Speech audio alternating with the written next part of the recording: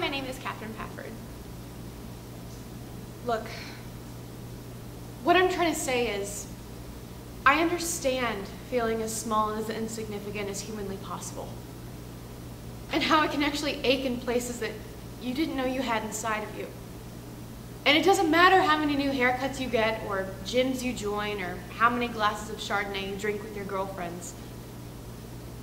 You still go to bed every night, going over every detail, wondering what you did wrong, or how you could have misunderstood, or how in the hell, for that brief moment, you could actually think that you were that happy. And sometimes you can even convince yourself that he'll see the light and show up at your door.